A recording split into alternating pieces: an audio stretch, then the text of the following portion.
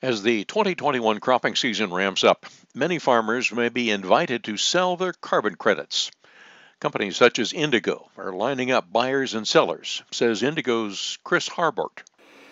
The carbon program is really an opportunity for a new crop.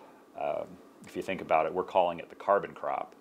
It's a opportunity for new sources of revenue to come to agriculture. So companies that traditionally are not buying the primary grain product are interested in carbon credits and producing carbon credits in partnership with farmers. Indigo is an intermediary in the process, but Harbourt says if corporate America wants to pay a farmer to offset its carbon use via energy consumption, it wants assurance the farmer is sequestering carbon. The credits have to be real.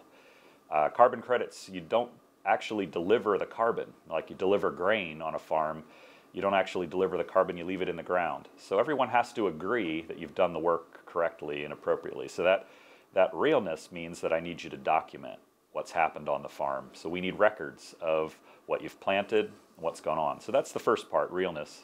The second part is a concept called additionality. That means you have to do something new on the ground that year. Then there's permanence, which means it has to stick around. It has to be a credit in order for it to actually make an impact on the atmosphere. It has to stick around and be something that the farmer sticks with and does for the next several years. And the last one is leakage, meaning that you really can't stop producing on a piece of ground, that we need you to keep the yields where they were.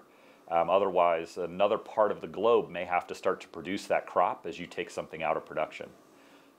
We'll find out next week about values and rules of the road.